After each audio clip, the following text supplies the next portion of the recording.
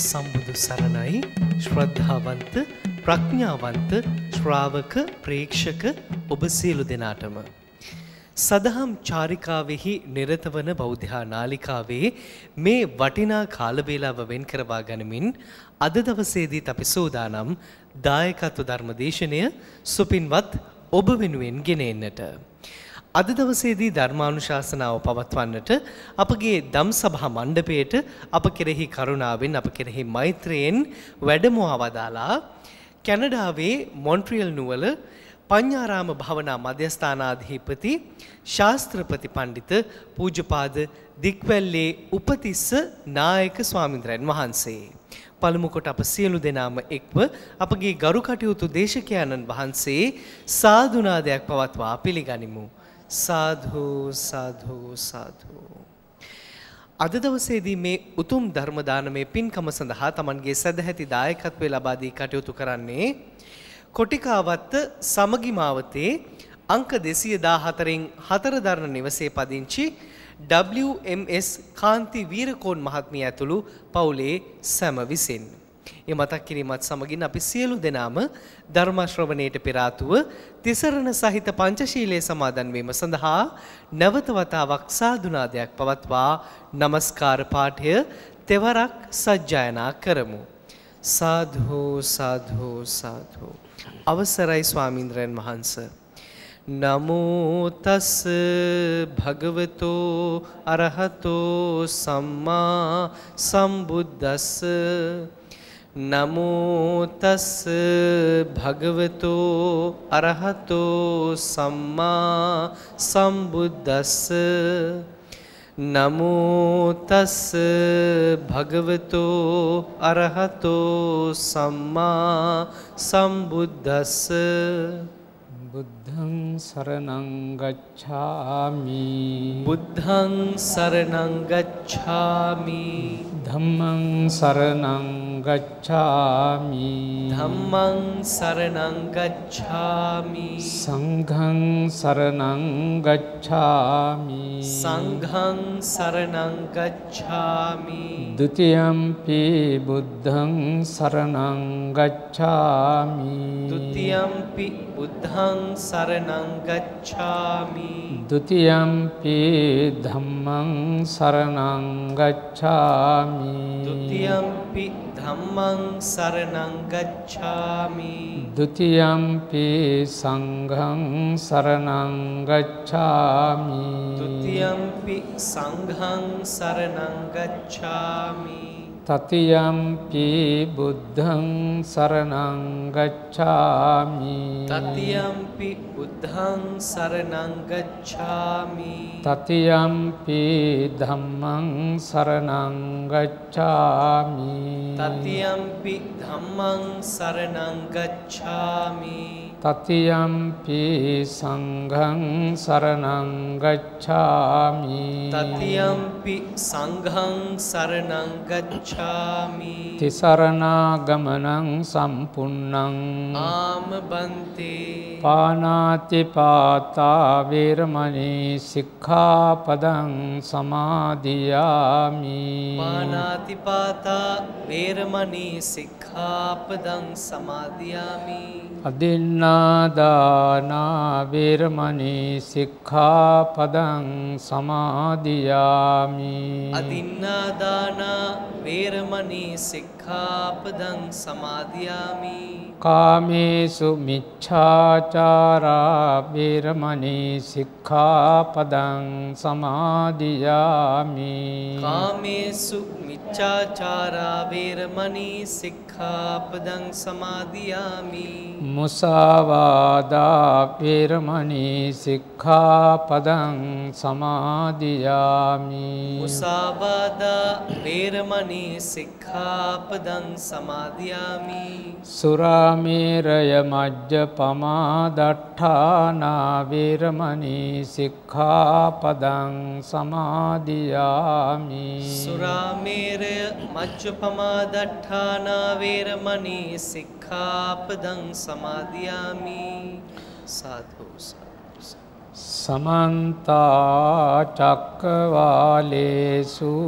अत्रा गच्छन्तु देवता सद्धम्मं मुनिराजस्स सुनन्तु सग्ग मोक्षदं धम्मස්සවන කාලෝ අයං භදන්තා ධම්මස්සවන කාලෝ අයං භදන්තා ධම්මස්සවන කාලෝ අයං භදන්තා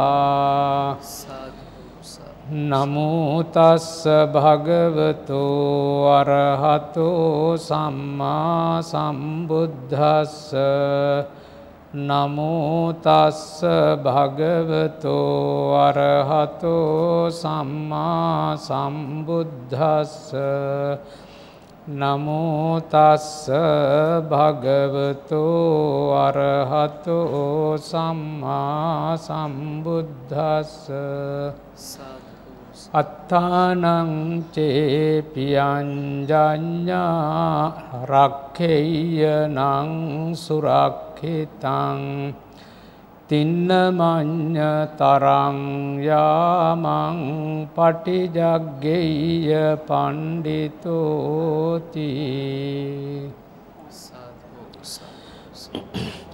ශ්‍රද්ධාවන්ත කාරුණික පින්වත්නි මේ නව වසරක් ලැබූ වෙලාවේ මේ වාසනාවන්ත පිරිස බොහොම ශ්‍රද්ධාවෙන් ශ්‍රී සම්බෝධි මහා විහාරස්ථානය වෙත පැමිණිලා බොහොම වටින පින්කමක් මේ වසර ආරම්භ කරනවත් සමගම සිද්ධ කර ගැනීමට බලාපොරොත්තු වන්නේ ධර්මානුශාසනාව ආරම්භ කිරීමට කලින් ආශිර්වාදාත්මකව වචන කිහිපයක් සිහිපත් කරවන්නට අදහස් කෙරුවා. බෞද්ධයා මාධ්‍ය ජාලයේ සභාපති ධුරන්දර ශ්‍රී සම්බෝධි මහා විහාරාධිපති ශාස්ත්‍රපති පණ්ඩිත ඒ වගේම විශ්වකීර්ති ශ්‍රී ශාසන විභූෂණ මේ උදාර තනතුරු වලින් හෙබි සංඝ නේත්‍රූන් වහන්සේ නමක් සංඝ පීත්‍රූන් වහන්සේ නමක් අපේ ශාස්ත්‍රපති පණ්ඩිත දරණාගම කුසල ධම්ම නායක ස්වාමීන්ද්‍රයාණන් වහන්සේ උන්වහන්සේගේ කාරුණික මඟ පෙන්වීම අනුව අසහනයට පත්වෙච්ච ඔබ අප හැම දෙනාම ලෞතුරා බුදු පියාණන් වහන්සේගේ ධර්ම මාර්ගයට යොමු වෙමින් මහා සැනසෙල්ලක් උදා කරගන්නවා. මේ සැනසෙල්ල සඳහා අපට අපකැප වුණු අපේ ශාස්ත්‍රපති පණ්ඩිත දරණාගම කුසල ධම්ම නායක හාමුදුරන්ට මේ වසරෙන් ආරම්භ වන ජීවිතේ පුරාම සියලු කායික මානසික සහනේ शत वर्षाधिक කාලයක් ආයු වින්දනය නිරෝග භාවයේ සැනසෙල්ල වේවායි සාදු කියලා ප්‍රාර්ථනා කරන්න.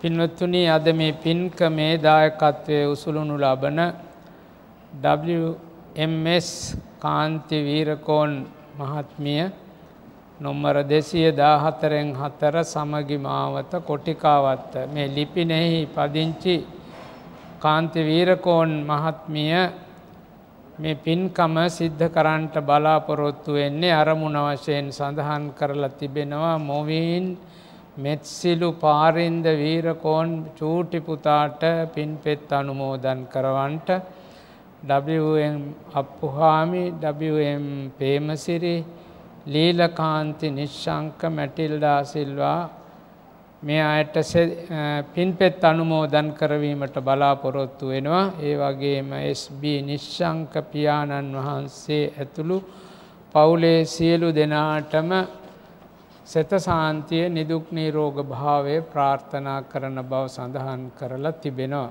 දැන් අපි ධර්මානුශාසනාවට සවන් දෙමු. පින්වත්නි අපේ ලෞතුරා බුදු පියාණන් වහන්සේ ලෝකෙ පහළ වී වදාළේ සසරට වැටුණ අප වැනි පිරිසක් ඒ සංසාර දුකෙන් මුදවා ගැනීම පිණිස ලෞතර බුද්ධ රාජ්‍යයට පත්වී වදාළේ බුදු පියාණන් වහන්සේ මහා කරුණාවෙන් අපට මේ උතුම් නිර්වාණ සාන්තියට පිවිසෙන පිළිවෙත හෙළිපෙහෙළි කර වදාලා.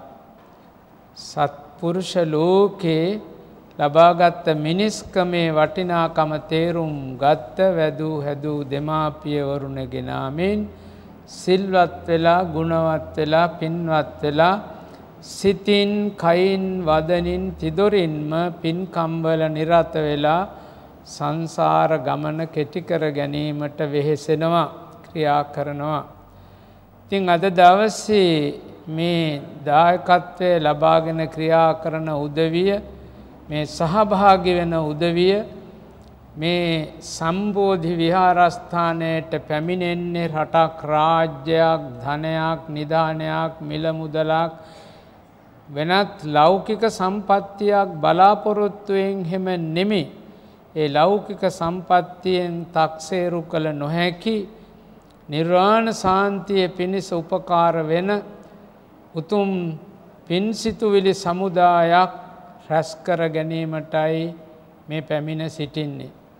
ඒ පැමිණි පිරිස හැම තත්පරයක් පාසාම බුදු පියාණන් වහන්සේ අරමුණු කරගෙන සංසාර දුකෙහි ආදීනව මෙනෙහි කරමින් මේ ධර්මානුශාසනාවට සවන් දෙනකොට ඔය පිරිස පිනෙන් පොහොසත් වුණහම පිනෙන් හොඳටම තෘප්තිමත් වුණහම ඒ පින්කම් මිය පරලෝකීය සෑම දෙනාටම අනුමෝදන් කරවීමට පිළිවන්කම තිබෙනවා.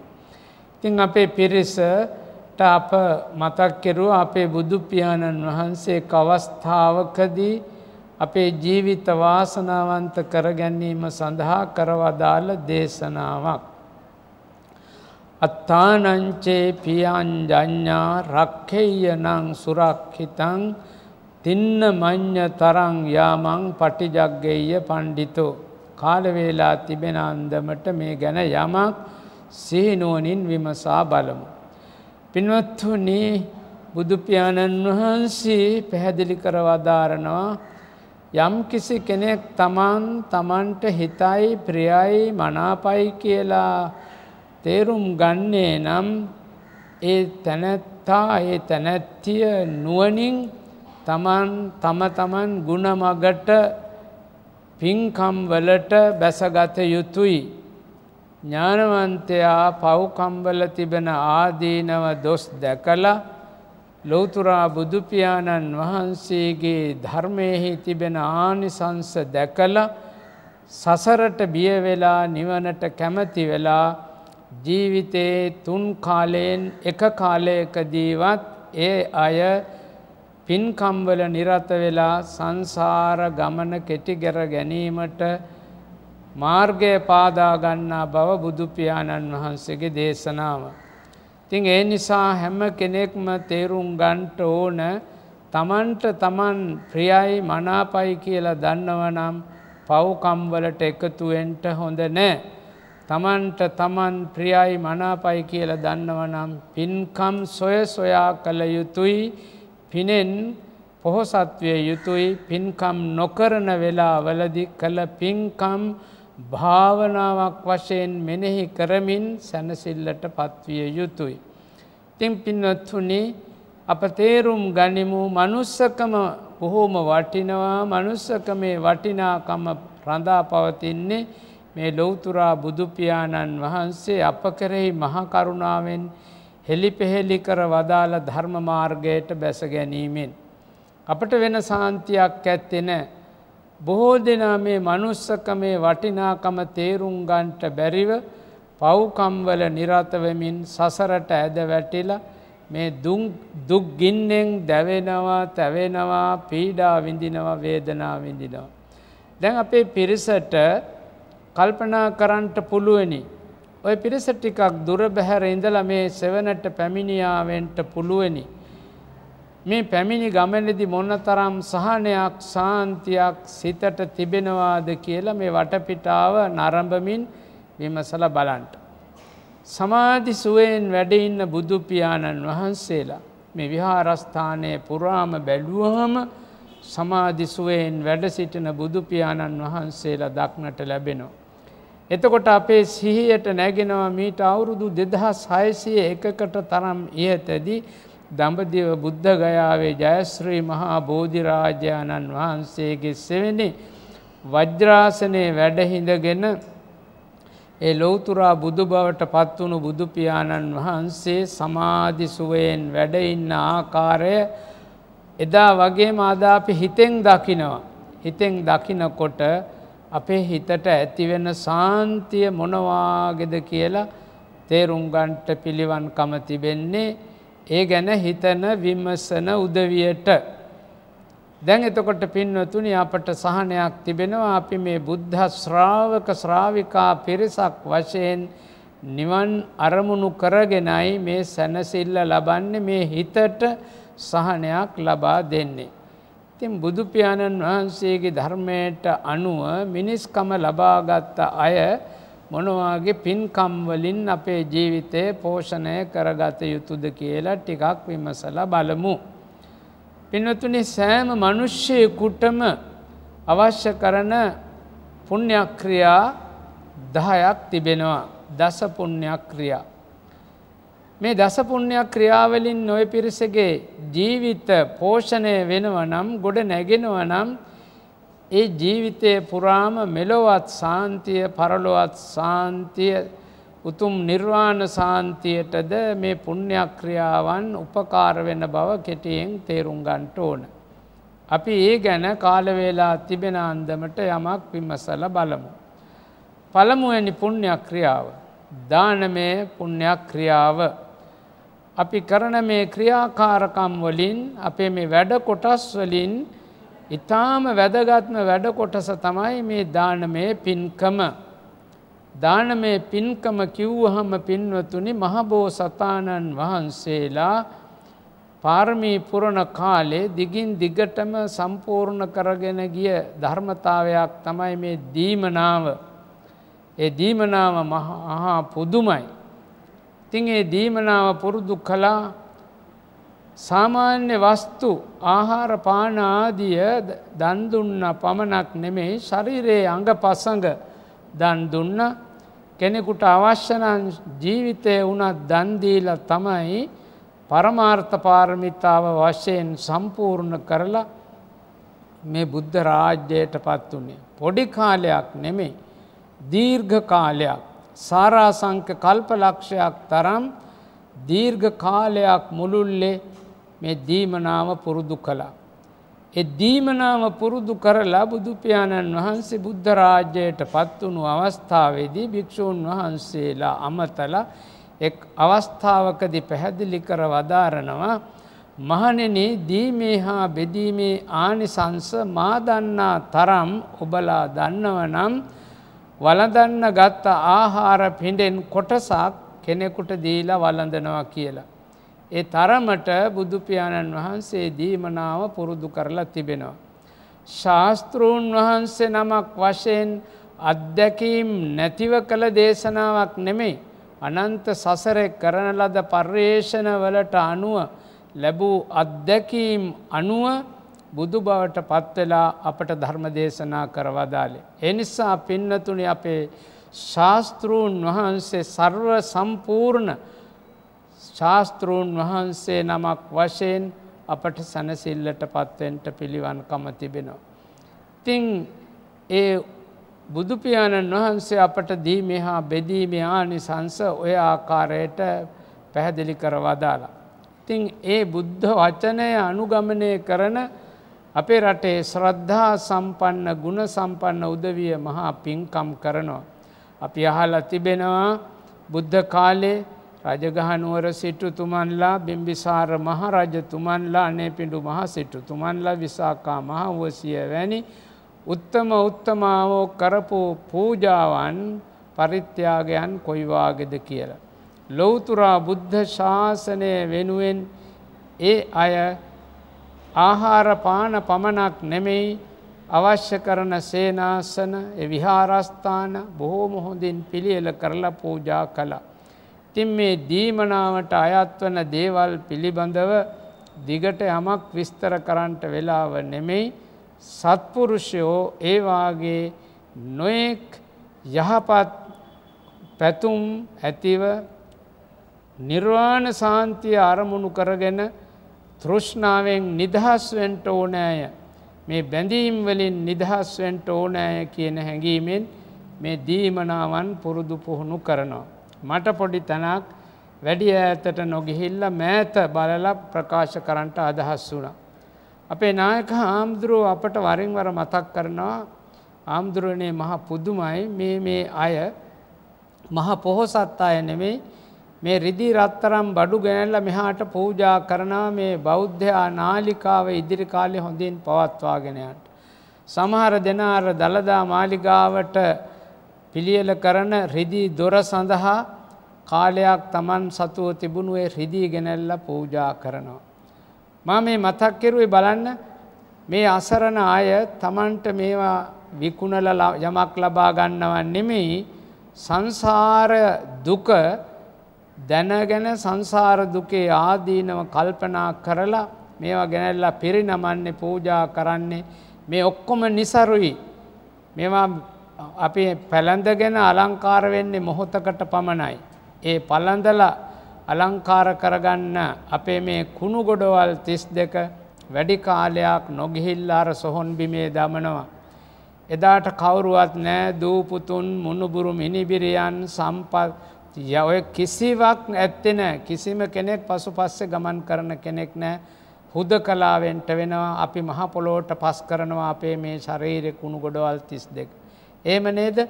පොඩ්ඩක් කල්පනා කරලා බලන්න. ඒ වාගේ નિසරු ජීවිතයක් ලැබුණ අපට මේ සරු නිවනක් සඳහා බුදුපසේ බුදු මහරහතුන් වහන්සේලා වැඩම කළ මඟ සිහිනුවණින් තේරුම් අරගෙන මෙන්න මෙච්චරයි මට දෙන්න තිබෙන්නේ මේ දේ පූජා කරනවා. බලන්න හිතේ ඇතිවන ප්‍රභාස්වර ගතිය කොයි වාගේද කියලා. තෘෂ්ණාවෙන් ඇලි ගැලි වෙලි බැඳී පැටලි ආපහු මේවට ආසාවෙන් ඉනිකුණෙක් වෙනවට වැඩිය කොච්චරක් වටිනවද කියලා. අප දන්නවනේ සමහර දෙනා මේ වස්තුවට ආසාවෙන් අමනුෂ්‍යෝ වෙලා උපදින අයත් නැත්තේ නෑ. අපි ඒ ගැන දිගට යමක් සිහිපත් කරවන්නට යන්නේ නෑ කාල වේලා ඉක්මන නිසා. මේ ටික ඔය පිරිසට සිහිපත් කෙරුවේ අද මේ හොඳ දවසක මේ ජනවාරි 1 වෙනිදා. ඔය හැම දිනමත් මේ බණ අහලා මේ ධර්මශාලාවේ දාලා යන්නේ නැතුව નિසරු කයක් මට ලැබුණේ. මේ හැම කුණපයක්ම අනිත්‍යයි දුක්ඛයි අනාත්මයි මම මගේ කියන්නේ අපි රැවටීමෙන්.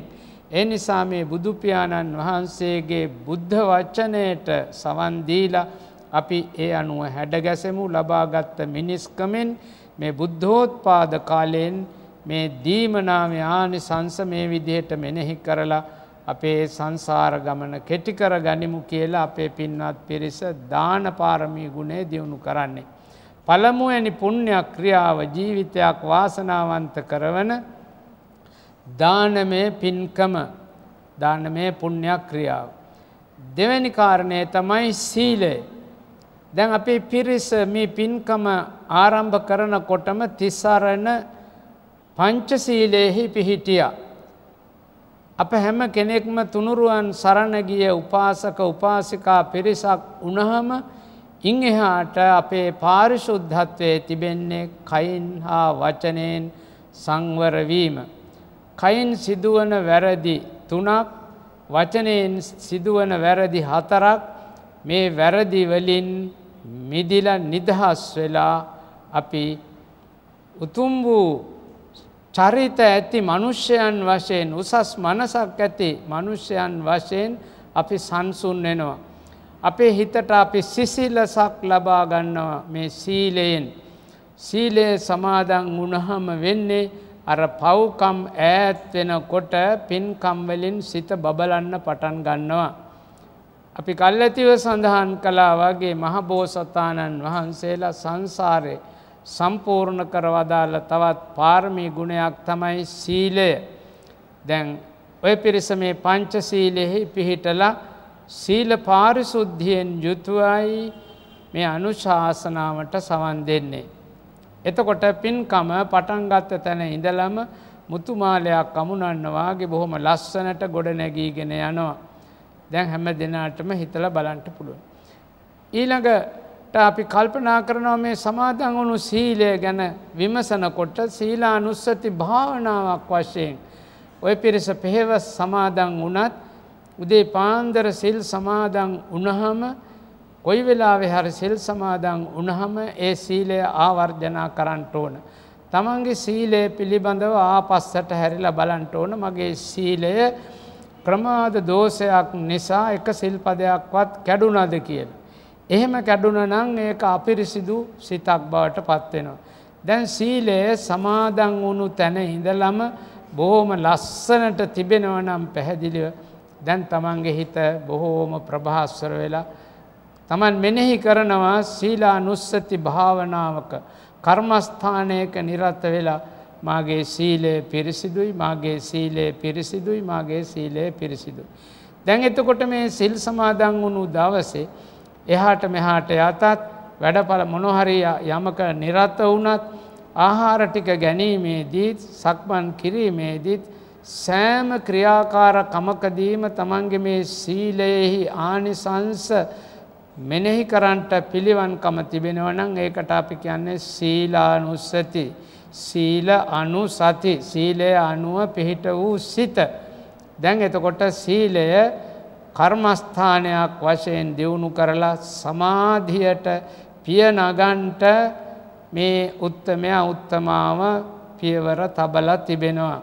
දැන් එතකොට සීලය අපට සංසාර දුකෙන් මිදීම සඳහා පුණ්‍ය ක්‍රියාවක් වෙන්නේ ඔය ආකාරයටයි පින්වතුනි. එතකොට සීලය කියන්නේ අපි මේ වචන ටිකක් කියන එක නෙමෙයි.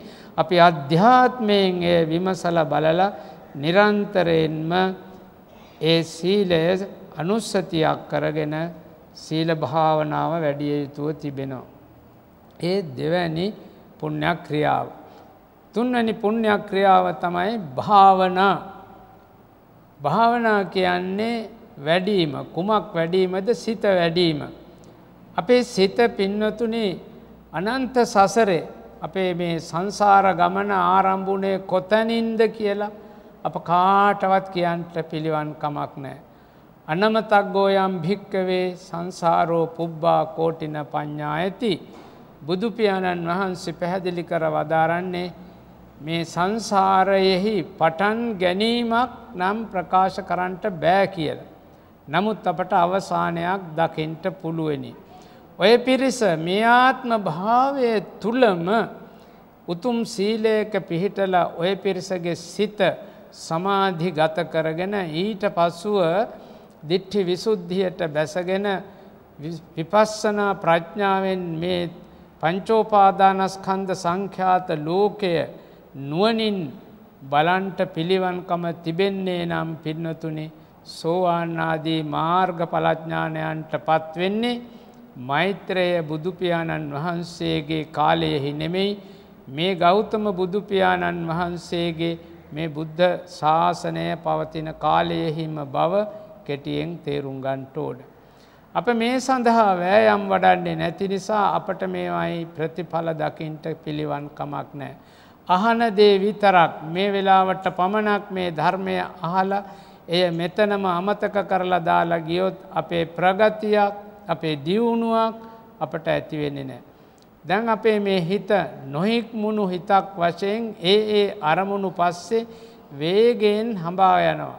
ඒ වේගයෙන් අරමුණු පස්සේ දුවන සිත ඇතැම් වෙලාවට කාම සිතුවිලි ඔස්සේ දුවලා එයින් තෙහෙට්ටුවට පත් වෙලා ඒ රාගයෙන් රත් වෙලා ඇතැම් වෙලාවට ජීවිත නැති වෙන තත්වයට මේ හිත අප යොමු කරනවා. ඇතැම් වෙලාවට ද්වේෂයෙන් දූෂිත වෙලා අපේ මේ හිත මහා සණ්ඩු සරුවල් වලට භාජනය වෙලා ජීවිතක්ෂයට පත් වෙනවා. ඔය වාගේ තැන් කල්පනා කරලා බලන්න. එතකොට මේ හිත අපි හදාගෙන තිබෙනව නම් පාලනය කරගෙන තිබෙනව නම් රාගය නැමැති සිත ආවහම අපි අසුභ භාවනාවක් ගැන මෙනෙහි කරනවා නම් අපට රාග සිතුවිලි ඉවත් කරන්න පුළුවනි. අපි හොඳයි ප්‍රියයි මනාපයි නිත්‍යයි සුභයි සුඛයි ආත්මයි කියනකොට කෙලෙස් ගොඩ නැගෙනවා කෙලෙස් වර්ධනය වෙනවා. අපි මේවයි තිබෙන ආදීනව දකිනවා නේ කුණු ගොඩක් දුගඳයි පිළිකුලයි ඉවත් කළ යුතුයි. අමු සොහොනේ විසි කරලා දමාපු ඉදිමිච්ච සරව ගලන මලකුණක් දුටුවහම මොනවද හිතෙන්නේ? කාටවත් සිප වැළඳ ගන්න හිතෙනවද? මහා විශාල පිළිකුලක් ඇති වෙනවා. අන්න ඒ වෙලාවට අර සිත ඒ පැත්තට යොමු කළාම මගේ කයේ ස්වභාවයත් එහෙමයි. අපි දන්නවනේ. අපි ටිකක් කල්පනා කරලා බලමු අපි භාවනාවට ඒ පැත්තෙන් යොමු වුණාම. තිරව නොසිත කුණු කය මෙත මායේ නොතිර බවට විදුලිය උපමායේ නිතර මේ කය පවකට නොනමායේ කරව කුසල් වීරිය නොපමායේ තමන්ගේ මේ කුණු ශරීරයේ ස්වභාවය නුවණින් දැකලා පමා වෙන්නේ නැතුව බුදු පියාණන් වහන්සේගේ ධර්ම මාර්ගයට බැසගෙන අපේ පිරිස හිත දියුණු කරලා හිත වඩලා සමාධිය උපදවලා සංසාර දුකෙන් මිදෙන තැනට ගමන් කෙරුවොත් අපේ මේ මනුස්සකමෙන් උතුම් ප්‍රතිඵල නෙලා ගත්තා වෙනවා. අපි ඒ ගැනත් ඊට වැඩිය යමක් මතක් කරන්නේ නැහැ කාල වේලා වේගයෙන් ඉක්මී යන නිසා. ඉතින් භාවනා කර්මස්ථාන වශයෙන් ගත්තාම සමත භාවනාවෙම කර්මස්ථාන 40ක් විසුද්ධි මාර්ගයේ සඳහන් වෙනවා. ඉතින් විදර්ශනාව ගැන අපේ මේ පිරිස අහලා තිබෙනවා. මේ පිළිබඳව මේ සුළු වේලාවකින් සියලු කරුණු හෙළිපෙහෙළි කරන්නට පිළිවන් කමක් නැහැ.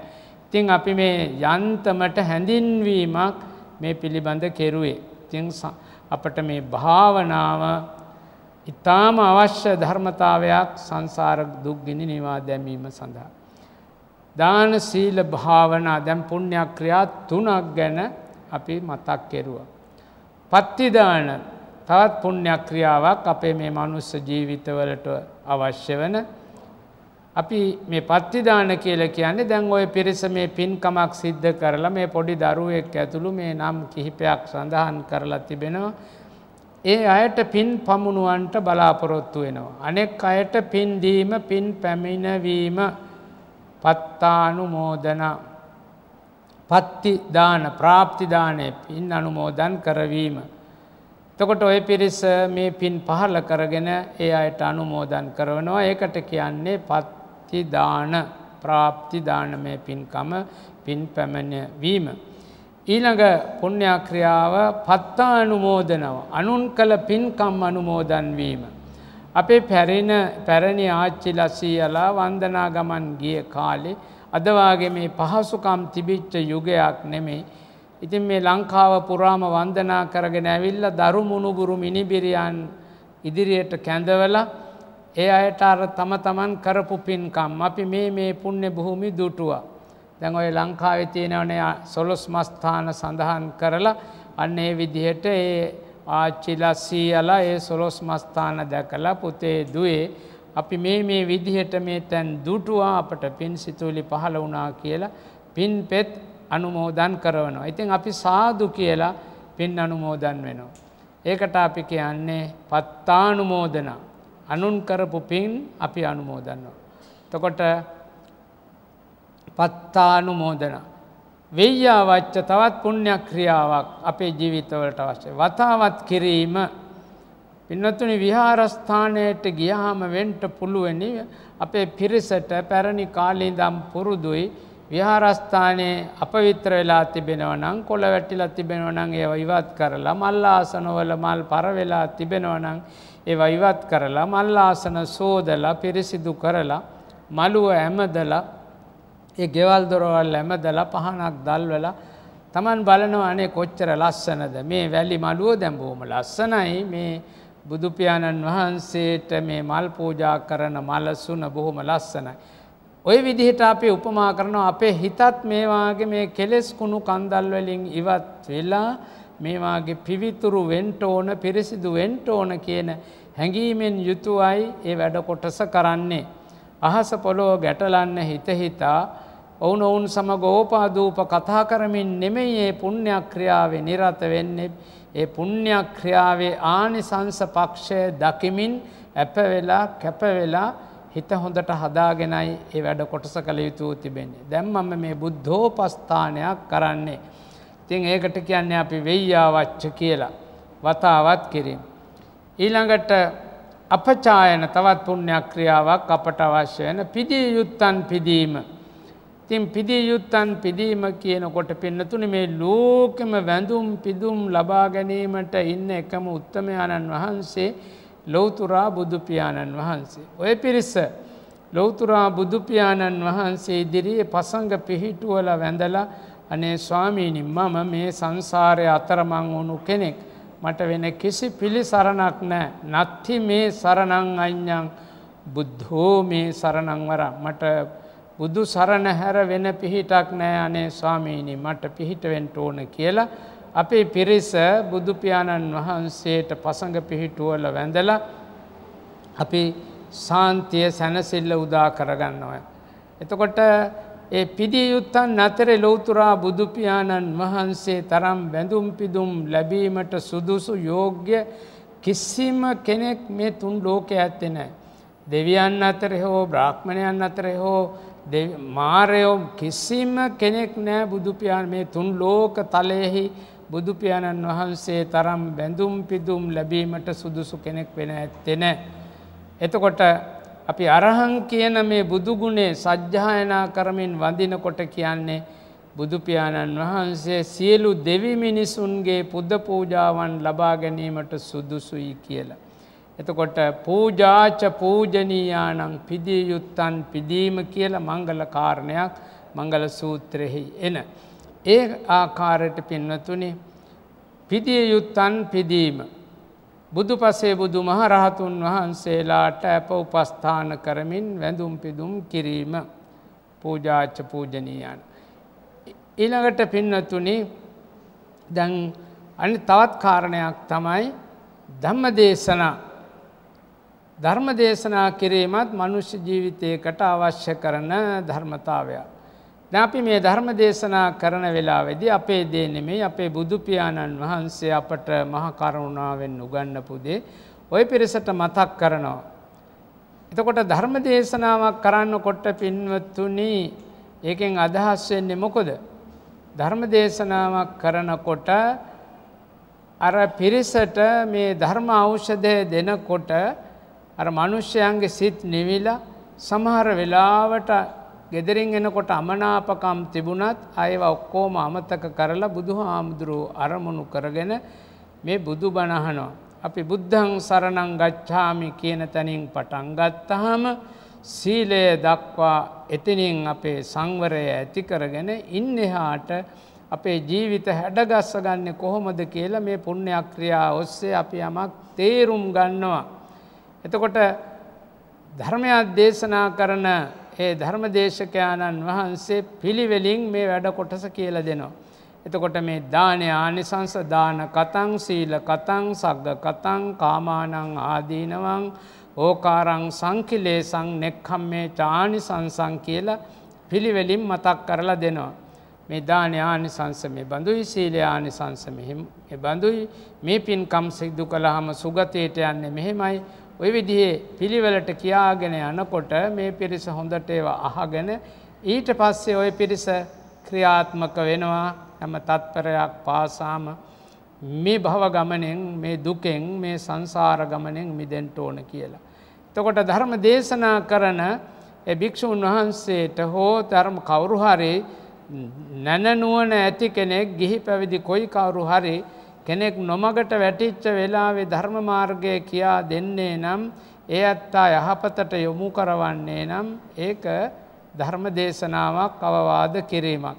ඉතින් දැන් අපේ දෙමාපියවරුත් අපිට ඔය වගේ ධර්මයේ පොඩි කාලේ කියලා දෙනවනේ පාපා නිවාරෙන්ති කල්යාණේ නිවේසෙන්ති කියලා පවින් වලකලා යහපතේ යොදවනවනේ. එතනදී අපේ දෙමාපියවරු ධර්ම දේශකයෝනේ ඒ අය අර පූර්වාචාර්යවරු වශයෙන් මුල් ගුරුවරු වශයෙන් අපට ඕවා උගන්වලා තිබෙනවා. ඒවත් අපි සිහියට ගන්න. එතකොට ධර්ම දේශනා කිරීම හොඳ පුණ්‍ය ක්‍රියාවක්. ඉතින් ධර්ම දේශනාවක් කරනකොට තුනුරුවන්ගෙන් පටන් අරගෙන සීලයෙන් ඔය ආදී වශයෙන් දිගට ගිහිල්ලා මේ සමත භාවනා, මේ විපස්සනා භාවනා, මේ කර්මස්ථානයේ මේ විදිහට වඩාගෙන යනකොට අර කෙලෙස් ඉවත් වෙලා සිත පිරිසිදු වෙලා නිවනට සමීප වෙනවා කියන බව මේ දේශනාවලදී අනාවරණය වෙනවා. ඒ ධම්ම දේශනා. ධම්ම ශ්‍රවණ තවත් පුණ්‍ය ක්‍රියාවක් පින්වතුනි. ඔය පිරිස දැන් සංසුන්ව කිසි කතාබහක් නැතුව මේ දේශනා කරන දේ අහනවා. ඉතින් ඒ අහන දේ හිතේ දරාගෙන ඊට පස්සේ තමයි ක්‍රියාත්මක වෙන්නේ. බුදු පියාණන් වහන්සේ ගැන්නුවා සුනාත හොඳින් අහන්ට, ධාරේත හොඳට හිතේ තැන්පත් කරගන්න, චරාත ඒ අනුව හැසිරෙන්න කියලා. සුනාත, ධාරේත, චරාත ධම්මේ කියලා. එතකොට මේ ආකාරයට ඔය පිරිස මේ ධර්මයේ හැසිරෙනකොට, මේ පැවතුම් ඇති කරගන්නකොට අන්න ඔය පිරිසට මේ වෙලාවේ ලොකු සාන්තියක් ඇති වෙලා තිබෙනවා ධර්මයේ ශ්‍රවණය කරනකොට. බුදු පියාණන් වහන්සේ දවසේ කිසියම් කෙනෙක් ඇවිල්ලා ඇහුවා නුවණ ලබන්නේ කොහොමද කියලා. ඇසීමෙන් නුවණ ලබනවා කියලා බුදු පියාණන් වහන්සේ පැහැදිලි කරලා දුන්නා. සුසුසා ලබතේ පඤ්ඤං, ඇසීමෙන් නුවණ ලබනවා කියලා. ඉතින් ඔය පිරිස අපි නොදන්න දේ දැනගන්නේ ඇසීමෙන්. ඊළඟට කියනවා මේ දේ මෙහෙම කරන්න කියලා. එතකොට ඒ ආකාරයට ඔබ හැම දෙනාගේම ජීවිත ගොඩනගා ගන්නට පිළිවන්කම තිබෙනවා. අඩුපාඩුකම් ඉවත් කර ගන්නට කියලා පැහැදිලි කරලා දෙනවා. මේ අනුශාසනාවේදී කරන්නේ ඒකයි. බුදුපසේ බුදුමහරහතුන් වහන්සේලාගේ ගමන මේ ආකාරයටයි කියන බව පැහැදිලි කරනකොට අපටත් ඒ මග අනුගමනය කරන්නට පුළුවනි. අපිත් ඒ මග අනුගමනය කළ යුතුයි කියලා අපේ පිරිස කරුණු තේරුම් ගන්නවා. එතකොට ධර්ම දේශනාවකට සවන් දෙනකොට අපේ හිතේ ලොකු ප්‍රභාස්වර ගතියක් ඇති වෙනවා. බුදු ගුණම සජ්ජායනා කරනකොට හිත කොච්චරක් දුරට ලස්සන වෙලා තියෙනවද කියලා තම තමන්ටයි තේරුම් ගන්නට පිළිවන්කම තිබෙන්නේ, වෙනත් කෙනෙකුට නෙමෙයි. ඉතින් මේ ආකාරයට පින්නතුනි බණ අහනවා කියන්නේ සසර දුකින් මිදීමට මග හෙළි පෙහෙළි කර ගැනීමයි. එතකොට මේ ධර්ම දේශනාව ශ්‍රවණය කිරීමෙන් අපේ පිරිසට ලැබෙන සාන්තිය සසර දුකින් මිදීමයි. එතකොට පින්නතුනි ඊළඟට බුදු පියාණන් වහන්සේ ධම්ම දේශනා ධම්මසං දිට්ඨිජ්ජු කම්ම කියලා දසවෙනි පුණ්‍ය ක්‍රියාවක් පැහැදිලි කළා. දෘෂ්ටිය ඍජු කර ගැනීම. දැන් සමහර වෙලාවට අපි මේ පින්කම් කළාට වැරදි වැටහීම් නැත්තේ නෑ. දැන් වෙන විට පින්නතුනි නොයෙක් විදිහේ උගතුන් විවිධ දෘෂ්ටීන් මේ ධර්මය පිළිබඳව ඉදිරිපත් කරනවා.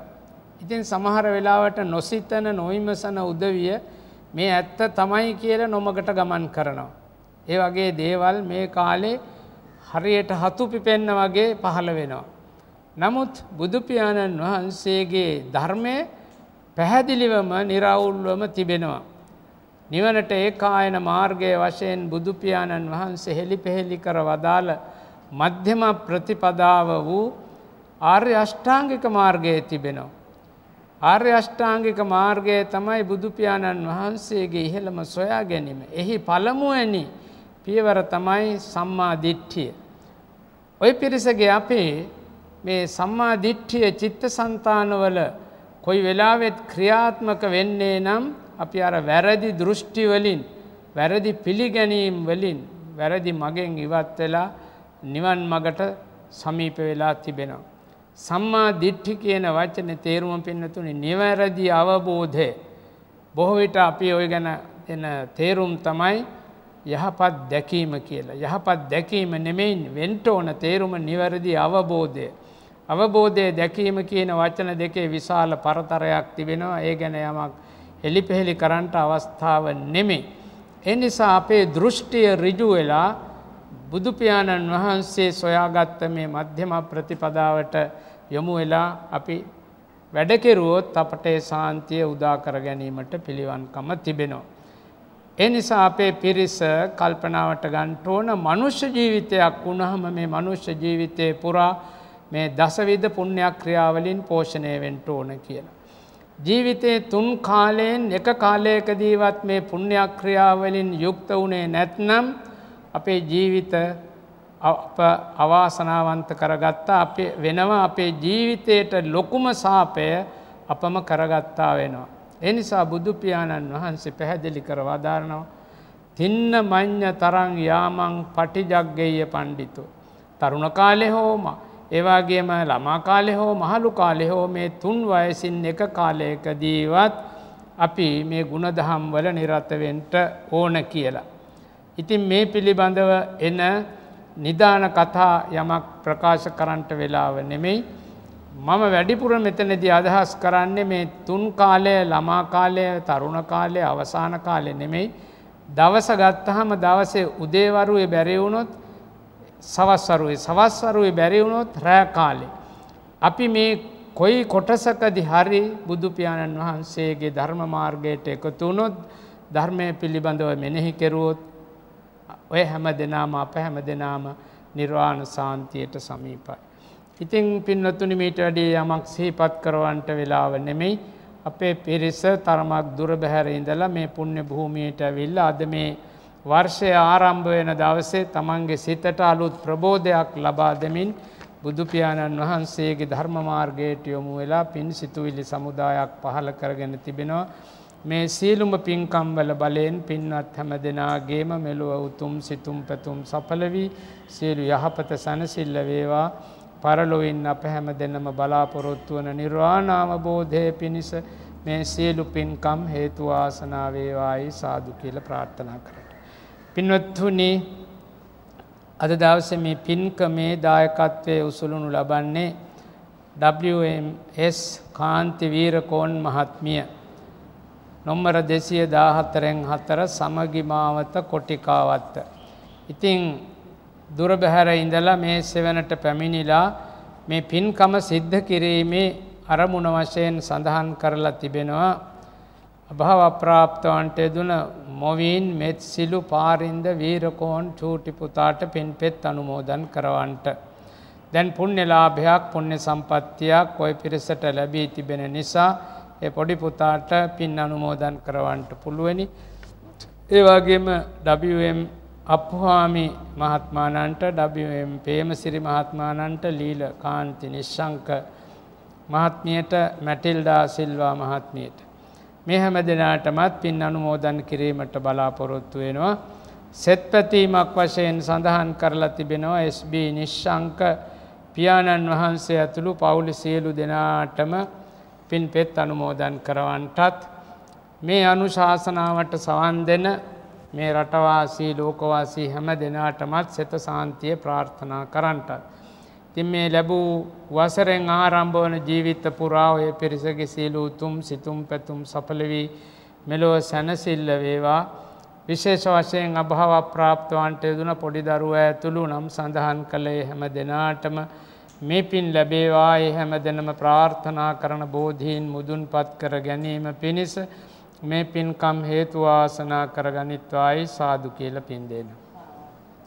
සිද්ධ කරගත්තා වූ සීලු පින්කම් මේ සෑම සීලු දෙනාගේ මිෂ්ඨ ආරක්ෂාකාරී දෙවියෝ මේ පුණ්‍ය භූමියට අධිග්‍රහිත වුණු සීලුම සම්‍යක් දෘෂ්ටික දෙවියෝ මේ පින් අනුමෝදන් වෙත්වා. පින් අනුමෝදන් වන දෙවියන්ගේ දේවාශිර්වාදයේ දේවතානුකම්පාව අප කෙරෙහි යොමු වෙත්වා කියලා දෙවියන්ටත් අපි සාදු කියලා පින් අනුමෝදන් කරමු. ගෞරවනීය නායක හාමුදුරුවෝ ඇතුළු මේ කාර්ය මණ්ඩලය මේ සෑම දෙනාම කල්යාණ ගුණ ඇති සත්පුරුෂ සංසේවනයෙන් මේ පිරිසට පිහිට වෙලා තිබෙනවා. නිර්වාණ අවබෝධය ලබන තෙක් අපට අනුවන අසත්පුරුෂ සංසේවනයක් නොවි කල්යාණ ගුණ ඇති සත්පුරුෂ සංසේවනයේ පිණිස මේ පින්කම් හේතු වාසනා වේවායි සාදු කියන්නේ. අවසාන වශයෙන් ප්‍රාර්ථනාවක් තබන්නට උතුම් සීල සම්පත්තියේ පිහිටලා සද්ධර්ම ශ්‍රවණය කරලා අත්පත් කරගත්තා වූ සීලු පින්කම් නම් සඳහන් කළ පොඩි පුතා ඇතුළු සෑම දෙනාට මේ පින්පෙත් අනුමෝදන් කරලා ඉෂ්ඨ ආරක්ෂාකාරී දෙවියන්ට පින්පෙත් අනුමෝදන් කරලා අත්පත් කරගත්තා වූ මේ සීලු පින්කම්වල බලයෙන් මේ හැම දෙනාටම මෙලෝ යහපත දියුණුව සාන්තිය සැනසෙල්ල වේවා.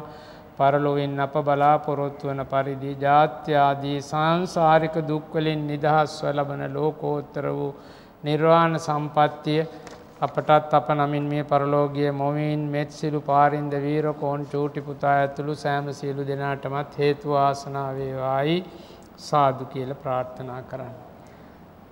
ආකාසට්ඨා ච බුම්මට්ඨා දේවානාගා මහිද්దికා පුඤ්ඤන්තං අනුමෝදිත්වා චිරං රක්ඛන්තු ශාසනං. ආකාසට්ඨා ච බුම්මට්ඨා දේවානාගා මහිද්దికා පුඤ්ඤන්තං අනුමෝදිත්වා චිරං රක්ඛන්තු දේශනං. ආකාසට්ඨා ච බුම්මට්ඨා දේවානාගා මහිද්దికා පුඤ්ඤන්තං අනුමෝදිත්වා චිරං රක්ඛන්තු මම් පරන්ති. ධර්ම ශ්‍රවණානිසංසයෙන් සිළු දෙනාටම උතුම් වූ නිර්වාණ අවබෝධය වේවා. හැම දිනා කෙරෙහිම අමමිත පතුරවමින් අද දවසේදී ධර්මානුශාසනාව පවත්වා වදාළ කැනඩාවේ මොන්ට්‍රියල් නුවර පඤ්ඤාරාම භාවනා මධ්‍යස්ථානාධිපති ශාස්ත්‍රපති පණ්ඩිත පූජ්‍යපාද දික්වැල්ලේ උපතිස්ස නායක ස්වාමීන් වහන්සේට තවත් চিරාත් කාලයක් නිදුක් නිරෝගී සුව සම්පන්නියෙන් යුක්තව මේ සසුනඹර ධර්මයෙන් ප්‍රභාමත් කරන්නට ශක්තිය ධෛර්යය ලැබේවායි අපි සියලු දෙනාම එක්ව සාදුනාදයක් පවත්වා ප්‍රාර්ථනා කරමු. සාදු සාදු සාදු. ඒත් සමගින් බෞද්ධ රූපවාහිනිය ඔබ වෙත ගෙන දායකත්ව ධර්මදේශනය මෙතකින් නිමාවට පත්වනවා. පින්වත් ඔබ සැමට සම්මා සම්බුදු සරණයි.